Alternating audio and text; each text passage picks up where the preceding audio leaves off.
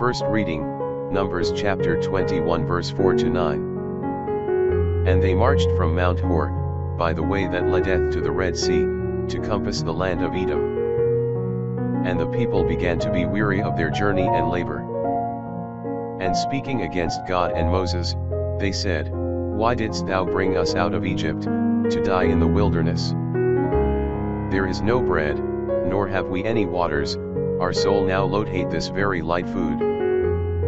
Wherefore the Lord sent among the people fiery serpents, which bit them and killed many of them. Upon which they came to Moses, and said, We have sinned, because we have spoken against the Lord and thee, pray that he may take away these serpents from us. And Moses prayed for the people. And the Lord said to him, Make brazen serpent, and set it up for a sign, whosoever being struck shall look on it, shall live. Moses therefore made a brazen serpent, and set it up for a sign, which when they that were bitten looked upon, they were healed. Psalms chapter 102 verse 2 to 3, 16 to 21.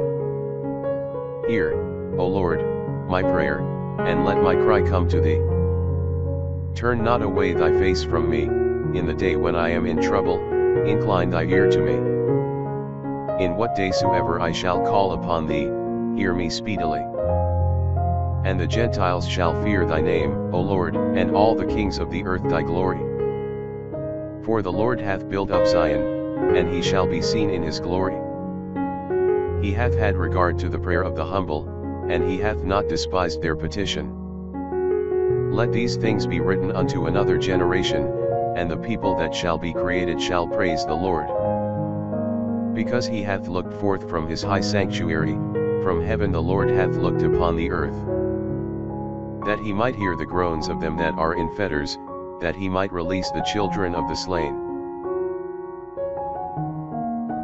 Gospel, John chapter 8, verse 21 to 30. Again therefore Jesus said to them, I go, and you shall seek me, and you shall die in your sin.